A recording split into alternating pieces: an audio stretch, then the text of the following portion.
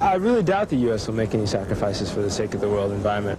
As the official U.S. youth delegate, Michael Dorsey sees himself as an advocate for change within the system. He has been booked at the Sheraton, where the president will be staying.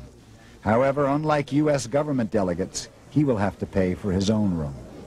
They say, well, we have the support of NGO community and we have the support of all these environmentalists and they're on our delegation, but wait a minute, we're certainly not paying for them. As this is developing, having the huddle is going to become more key, because once we get here, we're going to be pulled off in more directions. We may not see each other until we decide to huddle again. Right. The three of us, myself, Diane, and Don Edwards, the three African-American delegates to the U.S. delegation, were all given that appointment after the incidents in Los Angeles surrounding the Rodney King affair. So we put one and one together, we certainly get two. We want to tell you that for many, many years you've been destroying the forest.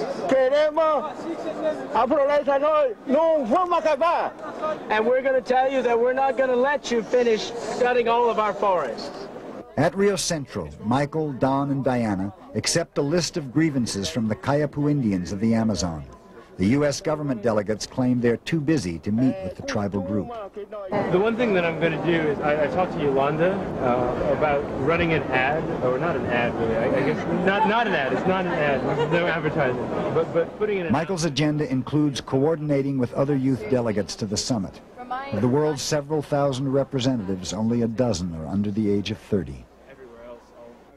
With the nuts and bolts. Although the youth delegates get to question a number of the world's leaders and policymakers, they get few answers that satisfy them.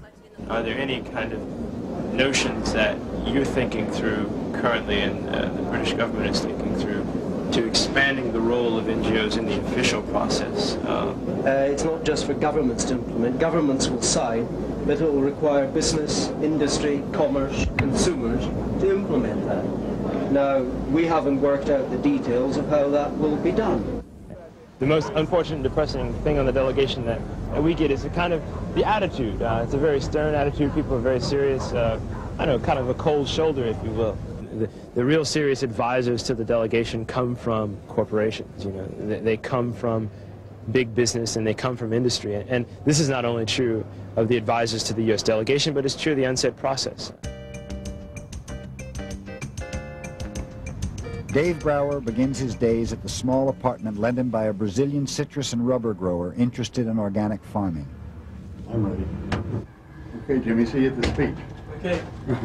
Today, Dave will give a speech on environmental restoration before meeting with a group of high school exchange students from California and Rio. In my lifetime, the Earth has used 4 times and used up 4 times as many resources as in all previous history. And although when you talk about growth and begin to criticize it, a lot of people my age turn off their hearing aids, we've got to look at it, because we cannot conceivably continue to grow, to count on economic growth and development as a solution to the world's problems.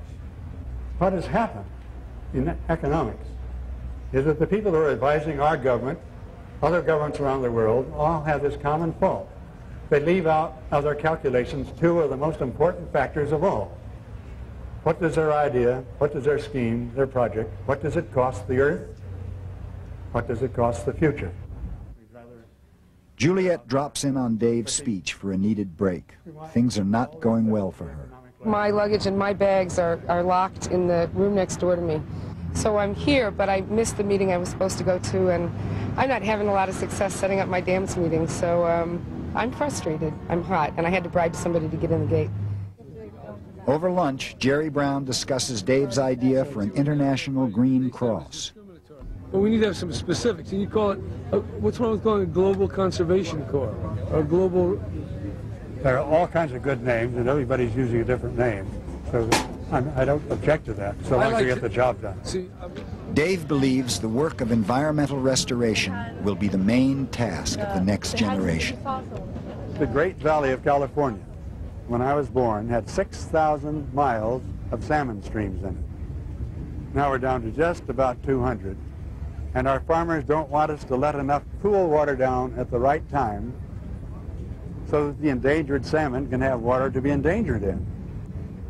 I like to put it another way. I'm trying to get somebody to come up with a television commercial to show at the time of the Super Bowl, where you have a split screen. And one screen you've got a football field, and then you fill it with forest. That amounts to about an acre. And the other side of the screen you have Joe Montana throwing a long pass to Rice. And before that pass halfway gets there, the forest disappears. That's the rate at which we're destroying forests around the world. I saw a sign that they hung up on the stands, and it said that the government of the United States does not represent the people of the United States. Do you believe in that? We've had polls all over the place. The polls say that something like 65 or 70% of the people of the United States would give up environmental, for the environment to say that they'd give up jobs.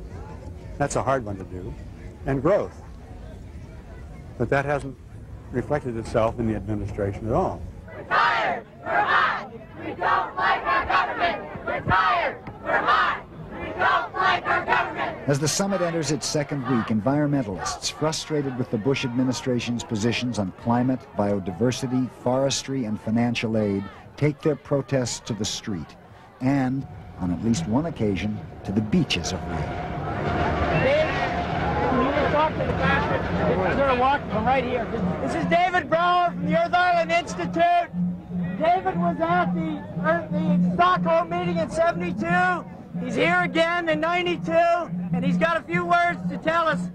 My favorite comment is that we should watch the Soviets very carefully, and if they can make democracy work, we should try it. And if anybody's laughing, I'm sorry that it's funny. That evening, Dave visits the Greenpeace ship Rainbow Warrior for a private meeting with the Dalai Lama of Tibet. Privacy being a relative term when there are 9,000 reporters around. Peace is not only need for human being, but planet also is in need peace. だから私たちはその最後のチャンス、この夏でどうしても止めなければいけないというふうに思って。So the next October, the construction will restart. By the second week of the summit, Juliet has begun making contact with the people she's been looking for. She talks strategy with a Japanese group fighting to save the Nagara, the last free-flowing river in Japan, and with Matthew Konkum, a Cree Indian leader from Canada, fighting the James Bay hydroelectric project. What does the international pressure do exactly? Quebec and in Canada, they're open to criticism because they like to criticize other countries how they're dealing with the environment and how they deal with human rights.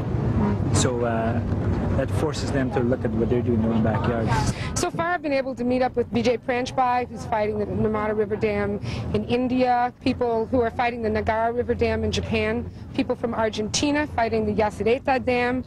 Hopefully by Thursday, when we pull the symposium together, we'll find 5 or 6 other people. And we're hoping to have as many people representing areas actually affected by dams as we can get. Juliet returns to the World Bank booth with Canadian author Pat Adams to find demonstrators have altered the sign. This is the World Bank booth? Yeah. Is it the People's Bank or the World Bank? Is this the People's Bank or it's the World Bank? Yeah. Where did the People's Bank sign come from? Why did it say that? It's a kind of joke that somebody put here.